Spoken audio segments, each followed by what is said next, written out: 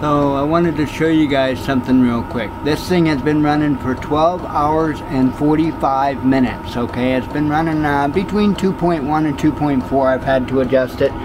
And that is how much fuel is left in the tank. I filled it up when I started. 12 hours and 45 minutes later, that's all the fuel on, like I say, between 2.1 and 2.5 on the Hertz. That's all the fuel that it used. That is one incredible heater, and it's keeping this entire place warm. We haven't been using our electric heat at all today, so it's been just this heater.